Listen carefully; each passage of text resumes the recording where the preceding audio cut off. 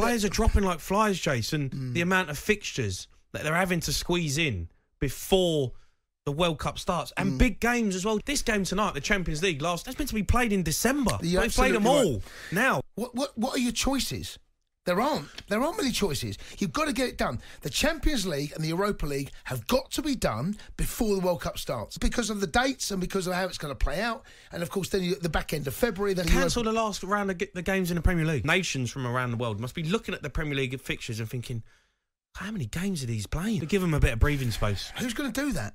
Who's going to do that? The Premier League should do it. Well, the Premier League doesn't care about England. The Premier League's job is not to care about England. The Premier League's job is to worry about their subscription. Yeah, but this is the problem. And the people this is the problem. Well, there you go. This is the problem with the Premier League. Well, it's all about money. It's all about getting in the revenue. It's all about, they're not protecting the players. The players are not getting protected. There's too many games and there's too many injuries. And England are going to suffer.